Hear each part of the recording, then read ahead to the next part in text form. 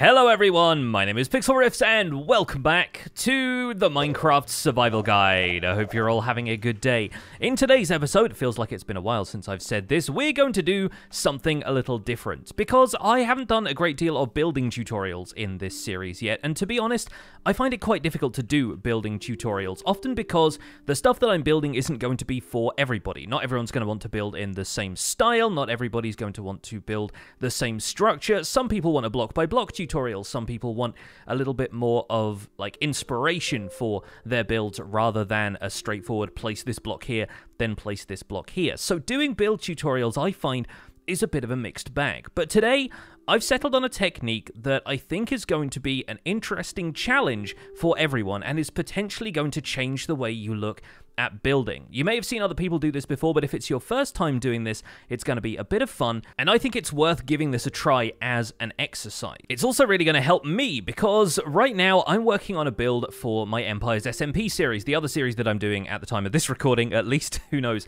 people might be watching these in the future, but Empire Season 2 is in full swing, and I need to get some building done over there. And it's the kind of thing that I'm not too worried about over here in Survival Guide, because I'm not building anything with a central theme the way I am on Empires. But the technique we're going to look at today can potentially be used to build something different in both Empires and here in the Survival Guide. So we're going to dip out to a creative test world and give this a try, and then we're going to make one build here in Survival Guide, another build on Empires with the same footprint but a different color palette. And that's because we're going to start off making an entire build just using one block. And of course we're going to be doing that here in my creative flat world, where I've had a bunch of experiments, a bunch of thumbnail setups, and all kinds of redstone bits and pieces that we've done in previous episodes. This place is honestly a little bit of a mess. I really wish it was more organized, but we're going to go out to a nice open flat space here, and we're going to start building the footprint for what on Empires is going to be a museum, but on Survival Guide could be a mansion house, just could be some kind of decorative home out in the countryside somewhere. It's going to look a little bit formal, but it's going to have some really nice touches, and I've kind of been working on the design of this already, but I want to take you through the process, because once I settled on this process, I decided this was going to be a really interesting way of looking at building. So we're going to take stone blocks, but we're not just going to limit ourselves to stone blocks. We're going to stick to one category of material, but of course slabs and stairs are fairly important for shaping stuff. So we're going to go to search, we're going to type in stone with just one E, thank you, and then we're going to grab a bunch of the slabs and we're going to grab the stairs from wherever stone stairs are. There they go. The whole purpose of this challenge is to completely ignore texture and to focus on giving your house, whatever build you're trying to do, a good shape. Because if it has a good shape, if the shapes are recognizable without any texture, then you can add some texture in later, and more often than not, that's going to add to the character of the build while keeping the overall shape very coherent, and it saves you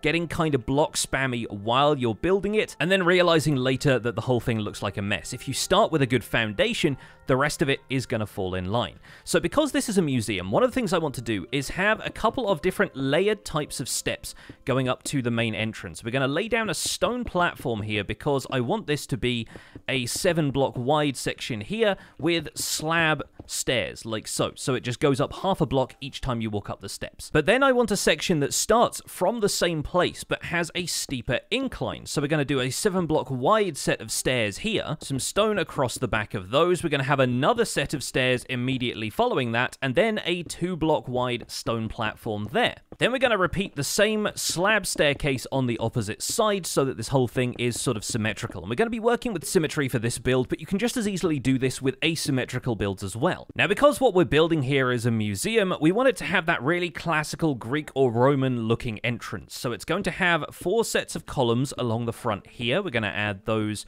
probably till about 5 blocks high, and then we're going to build what's called a pediment. This is the name for that triangular awning kind of thing, the triangular roof gable that you find on classical Greek builds, things like the Parthenon and everything. We don't want this to appear too steep though, so having it go up to a full block point up there is going to look a little bit extreme. We kind of want to have a slab there, I think, just to decrease the pitch of the roof. And on the inside here, we're going to add a few little details to frame this out, to make it look like the whole thing is more supported, and to give a sort of triangular but slightly differently shaped central part there. I also think that this looks a little awkward sat on top of these pillars like this. We're going to have it come down at the edges by one slab like so. And I think that's a good shape for our pediment at the front of this structure. We want to extend this platform a little bit at the back here. It's going to lead up to the front wall of the structure. It's also going to lead up to an entrance directly behind our columns here. I think we're going to have another set of columns directly behind these ones so that the roof looks like it's supported all the way back to the main structure. And then we're going to bring the columns in by one block here. So we're probably going to have another piece there to look like supports, but then we're going to have a couple of columns here framing out the entrance to our build. And now each of the blocks surrounding the pediment here on the roof, we're going to bring those back so that they would meet the front wall of the build. It doesn't matter quite how long we make these right now because we're going to have those cut off by the front of the structure in a minute, so we're just going to bring all of these back. On the inside here, we can put some other kind of material to really have it stand out. I'm thinking maybe calcite or something like that, but for now we're just going to lay that in with stone because once again, we're not worried about texture yet, we're just worried about shape. And I think that is a pretty striking shape already. You can pretty much identify what this is, even though we've only really used one block to do it. Well, one block and one slab, but it all looks like one connected piece of material, and yet you can pretty easily identify that this is the front of a formal structure that uses some Greek classical architecture. Now I'm going to build up the walls, and we're going to do that in 7x7 sections, starting right here behind this pillar. So already that's connecting to the roof, giving the building a front wall for it to connect to, and we're going to come out 1, 2, 3, 4, 5 more blocks, because we'd already placed 2 right there. And so this section of wall is actually going to end a block before our slab staircase that comes up to meet it. Which, now that I'm looking at it, this gap here seems kind of broad, so what I might actually do is bring the wall up to it there, and then bring this whole slab staircase in one more block so that the first slab lines up with this supporting block here and the stairs stick out by one more block. And of course, the beauty of this building method is that we're not having to move all of the texture when we do that. We're not having to remember where all of the blocks go or copy them over one at a time when we move that stuff back, because it's all just one type of material right now. We're getting the shape down first. So given that we're now building this wall in 7 block sections, I want to start another section of wall 1 block behind that. Once again, giving a little bit more depth to each of these walls. Unlike the stuff we've already built, this isn't going to have steps leading up to it because these are just going to be side walls. There won't be any access, so we can close off the staircase there. And the wall is just going to turn 90 degrees, and we'll build another 6 blocks along here because that's going to make a 7 block long wall along the side as well. Of course, we can just mirror exactly the same thing on the opposite side. So now when we look at this from the outside, we've got a pretty decent facade of a stately building. And we could even start figuring out where the windows are going to go. We probably want them in the center of this wall. We'll count 3 blocks in.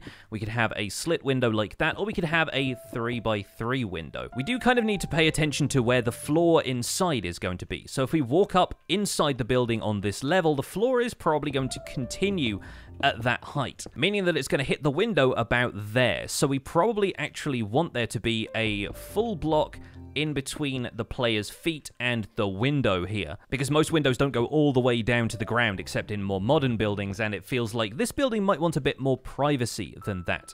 You can stand at this window and look outwards because it's at roughly waist height the window begins, but from ground level outside the window seems a little bit higher because we're 2 blocks further down, so it's going to give this window a bit of a more private feel. We can also get an impression of how tall the walls need to be to make sure that this window has space for a frame around it and stuff, which means that the walls of the rest of the structure need to come up to match. We can maybe put some stairs in as a bit of an ornamental detail, kind of show off that this is a window for the time being, and we'll do an identical window on the opposite side here, once again for symmetry. At this point, I want to shape out the rest of this initial ground floor, and I think we're going to continue with 7 block wide sections. We're going to have one here, and because we're only working with one type of material here, we need to work a little bit more with shape, so I pushed this out by 1 block to give it a little bit more of a defined shape and to really help carve the build into 7x7 sections. We'll drop back in by 1 more block to make another 7 block wide section here. That's where the back wall of the building will start, and we're going to have this mirror the front of the building, with this section recessed, this section extruded, the middle section here recessed, and this is only going to be 5 blocks wide, because remember we started that wall over there 1 block into the central area with the column. So to have it line up with the front of the build, it goes 7, 7, 5, 7, 7,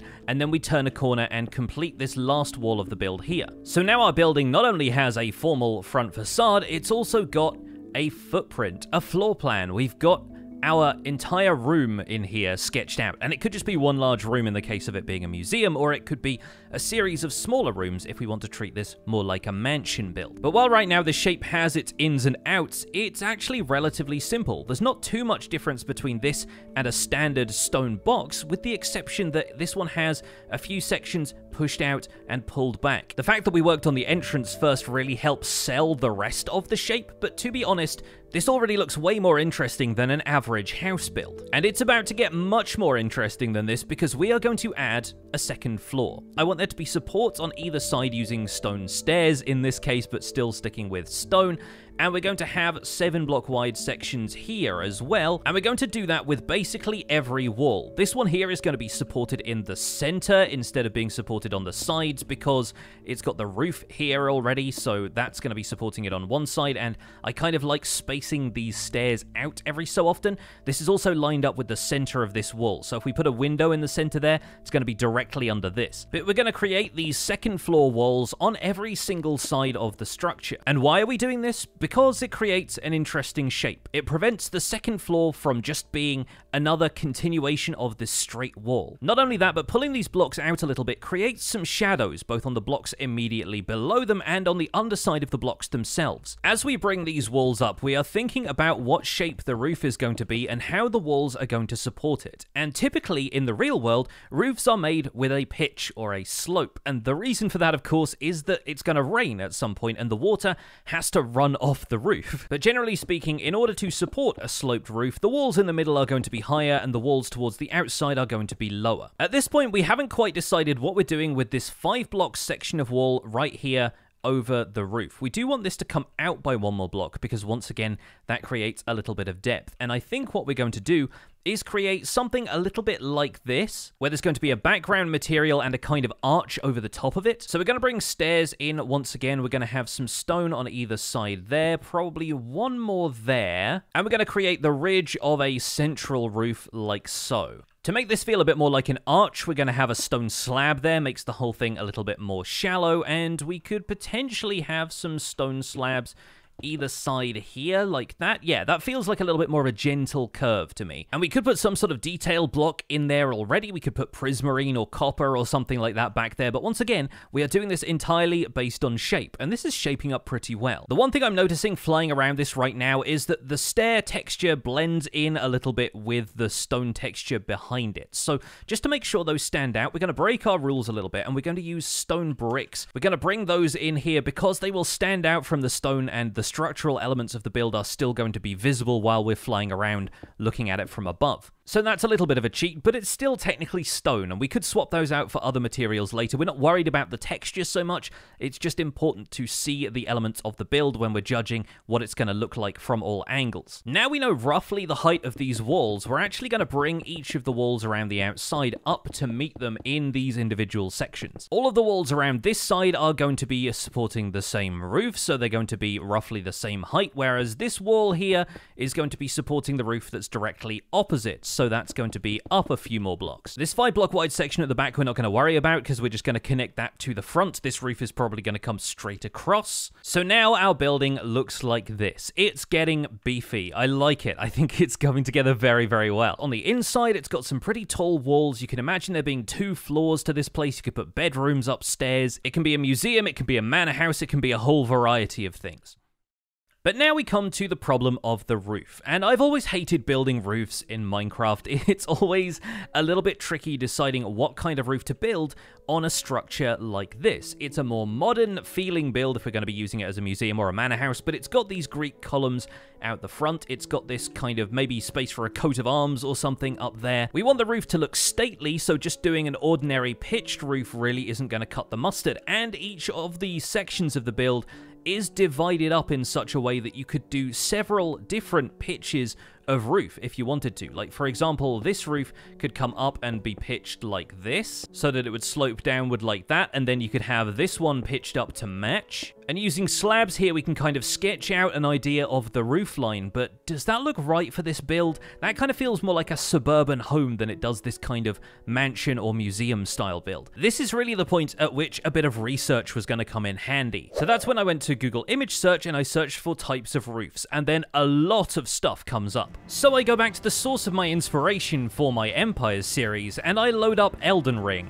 looking for the capital Leyndell, which is kind of the chief architectural inspiration of my builds on Empires, and I fast travel to the central part of the capital and then realize that this is the save where I've completed the game and not started my second playthrough yet, and so the entire capital has become completely drowned in ash at this point. But luckily a couple of the buildings have survived, and the ones that have some pretty awesome looking roofs. And so finally I find the kind of roof that I'm after, the kind of thing that I think is going to inspire this build, and it's this roof over here, or there's one over there as well, but this one is slightly closer and easier for me to look at. Naturally, there's a ton of detail packed into these on the scale that we can't really replicate in Minecraft, but most of them are all made out of the same color material, so it kind of goes along with the style that we've been working with here. And the rooftop here has a few different dormers, it's shaped a really specific way, and it's got this very classical feeling style. But then I do a bit of digging and I find out these are called Mansard Roofs, and immediately these things are perfect. You can find examples of them in classical looking buildings, in more contemporary architecture. There's a whole bunch of different types of Mansard roofs that will give us a variety of styles that we can play around with at the scale that we've got. And while they're typically constructed with a very steep pitch and then a very shallow pitch towards the top, it leaves room for a bunch of ornamentation, which is kind of typical of more Gothic architecture and the kind of stuff I'm going with being heavily inspired by the capital city in Elden Ring. With a little bit of awkward parkour, I can even get up onto these rooftops and take a look around at some of the other examples, where a lot of them have flatter rooftops in the center. There's even an item here that I ended up missing, but we get a couple of good angles. We can take a look at the roof ornaments, we can take a look at the dormers. This seems like a roof with a lot of really interesting shape to it, much more interesting than just doing a straightforward angled roof. So we're going to take this back to creative and give it a try. And so, armed with the knowledge that Mansard roofs are a thing, we can return to Minecraft and use this knowledge to our advantage.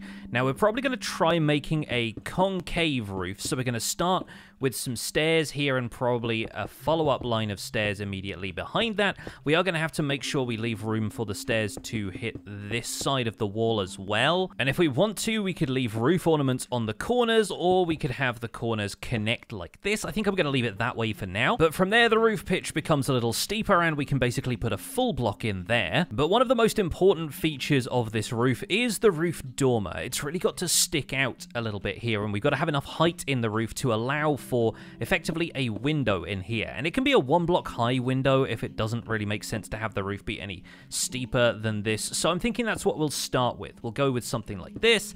We'll put a solid block above there, and that at least looks like a dormer window. We also need some kind of lip on the edge of the roof, another kind of overhang, and so we're going to grab our stone brick stairs, maybe fill those in with stone slabs, or maybe even use stone brick slabs just to make sure that that feels like a separate element. Because once again, the stone slabs are going to blend in a little bit too much so that we can't quite see where we're adding stuff like that. But this feels like it slopes inwards, has a protruding window, which could even come out 1 more block if we wanted it to, but I don't know, I like it nestled back in there. We'll do the same combination of slabs and stairs on this side as well, and we probably even want to put a slab on the corner there as the roof turns a corner. If we wanted to, that could be where our roof ornament goes. We might end up going with that later. But since a section of this wall extends outward, we want to make sure that the roof extends outward as well. We can turn the stairs at this point so that they connect to the wall that sticks out, and then we can turn them back in again once we reach the next section. Of course, we want to do the same with the next row of stairs, and if we're going to put a dormer window anywhere, it's probably going to have to be here, because this section is only going to be 3 blocks wide otherwise. But that'll connect along the line of the roof just fine, and we could even put some more windows in, let's say 3 blocks in from the end, so we want 1 here. Once we filled in this section of the roof, we'll add another dormer window here, and this window at the back here is going to have to line up with the one on the front. It's coming together very well. It's got the right sort of shape to it. We just need to figure out how to cap this off, and we're going to do that once again with some stairs on either side here. Those can wrap around on top of this block, and they actually connect to the stairs that we're using for the dormer windows. And now the ridge of the roof is going to come out using slabs, and we can connect that in with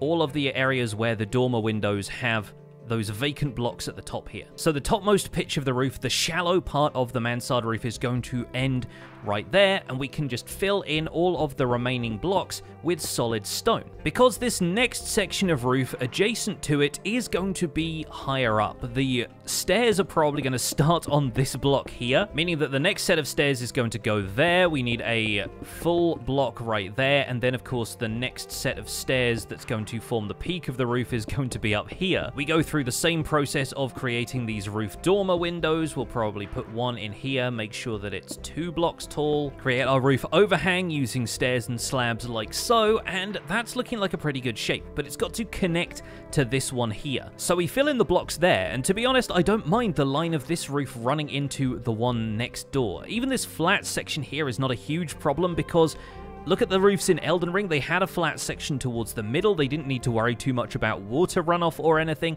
And this is going to be a fairly invisible section of the build anyway, because most of the time we'll be viewing it from ground level. You might occasionally fly over it with a elytra, but aside from that, we're not going to worry too much about the fact that this part of the roof is fairly flat. The arch of this dormer window is a little high with the stairs there, so we're going to bring that back down. At this point, we can also figure out where these dormer windows are going to be in the roof line of the next section of roof. And I think we're going to have one here in the center, but we're going to bring the other 2 in by a block. And the second line of our mansard roof comes together just the same as the first one did. I might even bring a couple of these stairs down in between each of these like so, just so this roof section here isn't too boring. On the whole, it's looking pretty good. And now we can do some of the ornamentation stuff. Once again, we're going to break our rules a little bit, and we're going to bring in some iron bars, because these, while they're still on the grayscale side, are going to help give that kind of latticed ironwork feel that some of the images in the Google image search have. And it's a look that I really like, this kind of roof ridge. You could even have some lightning rods in here if you wanted to make sure the build didn't get hit by lightning. But one really cool thing about iron bars and glass panes is that they run right along the edge of these stair blocks, which means they are kind of perfect for looking like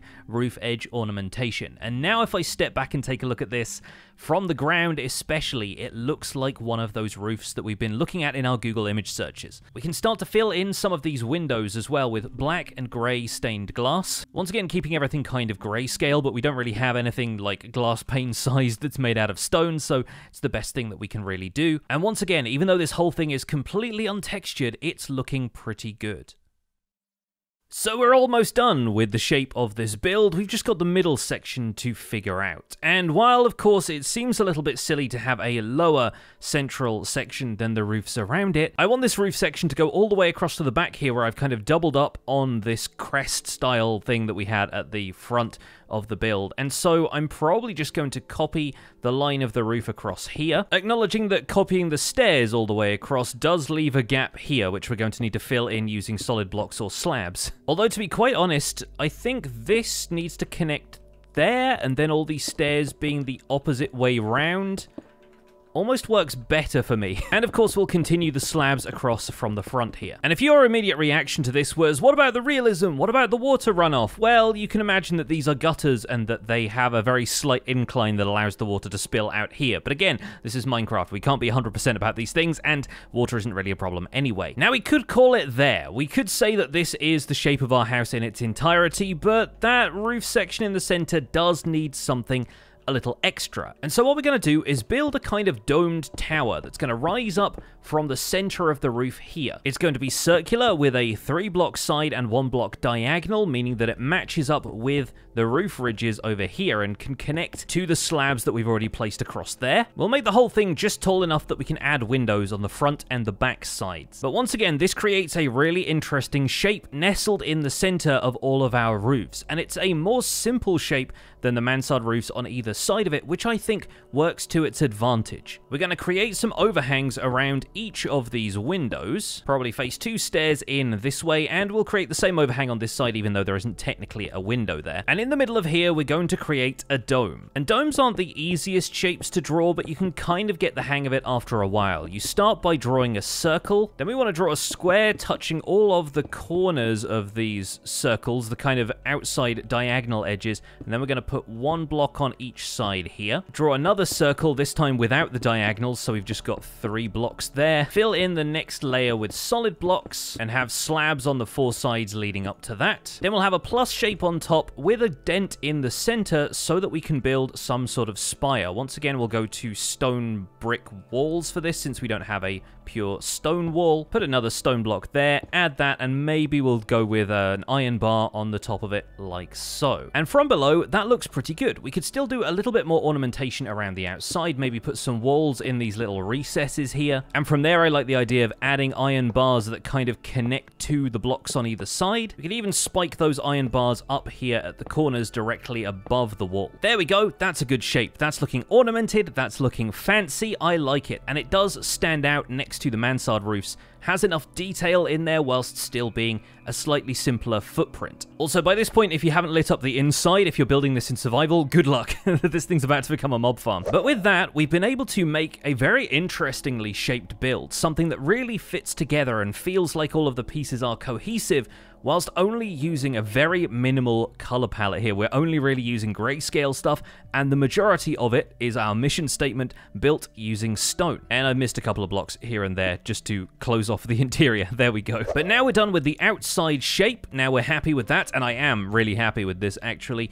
We need to decide on what the textures are going to be, which materials we're going to use for each of the sections of the build. And honestly, I could do a whole separate episode just texturing and retexturing this build a few more times to give you a few examples, but I'm going to try my best to do something which is going to be relatively survival friendly. We're not going to use materials that are too fancy. We're not going to go absolutely overboard with texture. We're just going to use some nice solid colors which will still accentuate the shapes that we've put together here whilst applying some actual texture to them and not expecting you to live in a giant stone monolith. You might also want to get familiar with the clone command so that you can duplicate a build several times, or if your build is like this one, slightly too large to use the clone command on it, then consider taking a backup of your world so that you can go back to this as a template and try out a bunch of different textures regardless of what happens with your original. Here's one example of how we can texture the Mansard roof, just using some of the dark oak planks and stairs,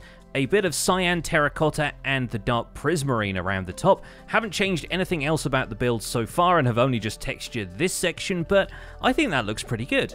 And so by slowly swapping out blocks and adding details, changing textures here and there, this whole thing comes together kind of like a paint by numbers drawing, if you've ever done one of those. You're just filling in these gray areas with different colors and choosing materials that kind of line up with their neighboring materials and the materials that are supposed to be used in kind of the same way. I've started experimenting with a couple of things here that I think mostly work. This isn't my finest work, but there is a little bit of variation going on in here. We've got some banners and wool in there for curtains behind this window, which is just set into a stone wall with a couple of walls there for depth on either side. And honestly, just look at this wall here, for example. All I did was add in some stone bricks and polished andesite around the outside to feel like the wall itself had a bit more structure, a bit more support on the sides, and then I added this planter box with a azalea, a flowering azalea, and some leaves, a couple of ferns. That's it. That's all I did to that wall, and it looks like a better part of the structure than it would do if it was just plain stone. Like on this side, for example, compare that wall over there to this one here. There's not much of a difference, there's just enough detail to sell it, and that's really all you need. Right now, the sandstone columns kind of stand out in a big way, because sandstone is such a bright material compared to the relatively muted colors we're using elsewhere. But honestly, I don't mind that too much. It kind of feels ostentatious, and it's not too bad. I was thinking about incorporating some sandstone accents elsewhere in the build, but I don't know if we're going to get around to that. We might just end up doing this. And the prismarine accents from all the dormer windows carried on up into the dome. I'm using deep slate tiles for the trim around here, and I think that looks pretty good. But honestly, if you're pushed for time, you don't want to build all of this detail into something, you could take this approach. Just add a couple of supporting elements, a couple of blocks here and there for detail, and then just add a window box or some some kind of like flower planter along one of these, even grow a tree. Like I could just plant an oak sapling here, maybe with a couple of solid blocks nearby. Sometimes you need to put a torch on these things to make sure that they work. This is the old BOO method of growing large trees. And then once it grows, massive oak tree. Kind of covers up that wall. Don't need to do any detailing there. Put in a few basic details into this wall and maybe dangle a couple more oak leaves off of the side of here so that it looks like a bit more of a custom tree. We could almost get away with not detailing some of that lower wall as well. Like the tree really does disguise quite a lot. Or if you want to go a different direction with it, you can use a different color palette and the options really open up. And this is the version that I'm going to be building on Empire's SMP in the next episode. So spoilers and enjoy the preview. But now having built this and tinkered with the structure a whole bunch, I'm pretty confident I can reproduce this in Survival Guide from memory, or at least from a couple of handy screenshots. So let's give that a try.